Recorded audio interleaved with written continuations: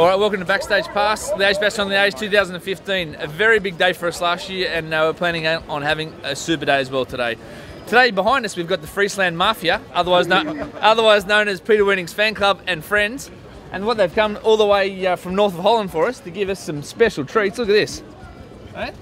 It's not going in the feed bag, that is. More for the boys after. And Pete, can you introduce your clan? We know him from last year. It's Andries. He's a singer? Yeah, he's a singer. This is Frankie P. This is my fishing hunting mate so up in Norway. But this guy only drink beer. That's my brother. And this guy I know from the soccer, from the football up north. So like small deal. Small deal. The old Ween Dog fan club. What else have they got? Newspaper article, Pete? Yeah, this is the story what we were talking about last year. And yeah, you were still you were in shape. You were in quite good shape over there. So you got a bit of a gut roll as well there, mate. Yeah. Yeah, that's because I was 2 weeks on the same diet like you. So. Yeah, feeling good. That's right. Last year was obviously a pretty special day to win in Liège, and I guess it's only 12 months later when you get back to a race like this, you realise a little bit more the significance of a win like that.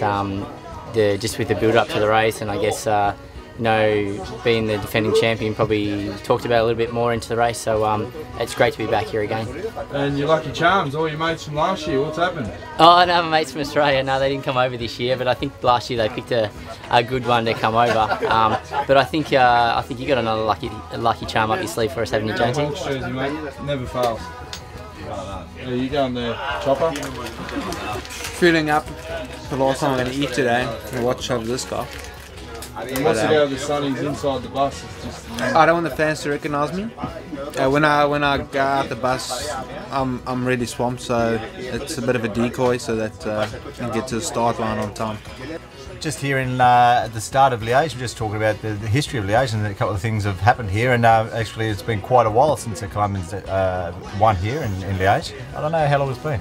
Yeah, the last Colombian I think won 102 years ago. how long I'm the sure. race has been going for 100 years? It's true. So no winners, mate? No, for Colombia there's no winners in Belgium races, I think. Yeah. Till today.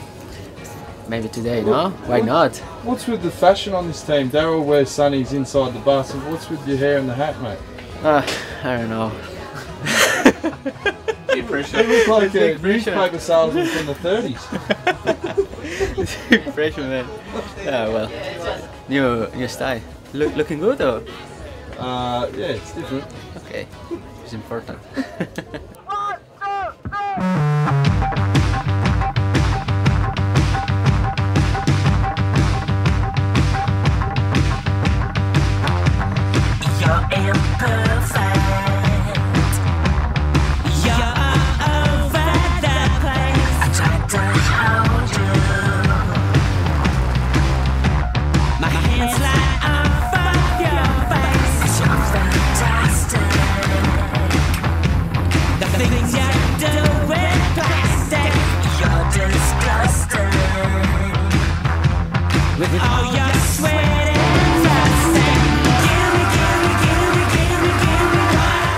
Well, the leaders are here in the race. There's a breakaway of a few guys. There's a big breakaway. They have 5 minutes. This is my brother who's giving bottles for Garmin. But we have an advantage. We have the customized electrical tape, or whatever you call it, and they only have the elastics.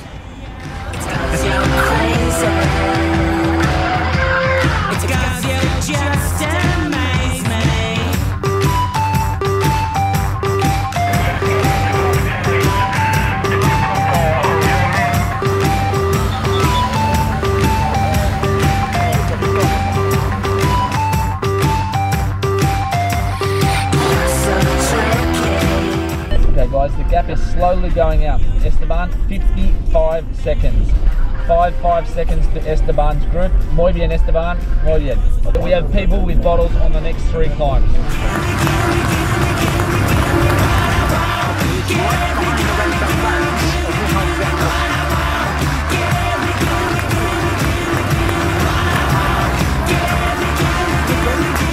It's 4 bottles for the Hawks.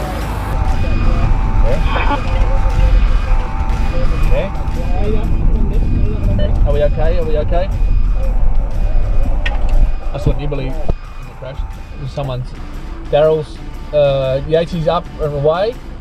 He was looking around and he didn't. I saw Yates was the last one. He was caught in it for sure. Oh, yeah. Shit. Who was that? Gerro. Gerro. Oh. Okay, Daryl and I are down. What's that? Daryl and him are both down. Frank Schleck involved, Simon Gerrans involved as well. Quite a few of the big favourites taken out here. A couple of riders from Lotto and El Yumbo, the only World Tour team without a win this year. More bad luck follows them around. 96 looks like Jose Serpa Perez. How's the elbows and stuff? Okay, good. All right, it's good you're not hurt. Yeah, thanks. And Simon Gerrans, we see him, he moved away from that crash, quite a bit down. So, Joaquim Rodriguez, is he still there? Oh, we've had another crash, and this time it's another problem for ORICA-GreenEDGE. Simon Gerrans yet again on the ground. We can't buy a bit of luck, this man, this year. He's had a broken shoulder, he's had a broken elbow, and he's on the ground for a second time in about 5 minutes. And how did that happen? I asked myself the question, because he did say to the car, you know, it's pretty much over. Did he get pushed over by cars coming by? I'd not be surprised if it was the case, because Gerrans, you know, experienced rider, I'd be surprised if he crashed of his own mistake. I would say it could be in the car or motorbike that clipped him. No way. Gerro crashed again after we talked to him. No, rubbish. Well, they said they saw it on television. They were repeating it probably. Was he in the town? Was he in the town sitting on the side of the road?